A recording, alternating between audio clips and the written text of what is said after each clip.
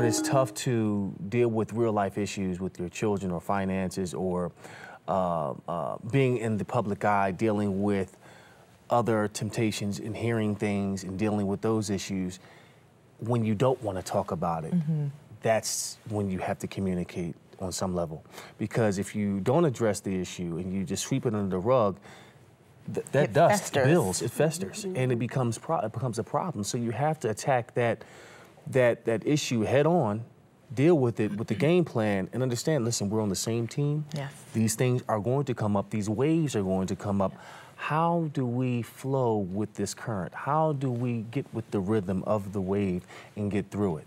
And that's the key. It's not about avoiding issues, it's about when the issues come and problems come, having that blueprint to get through it.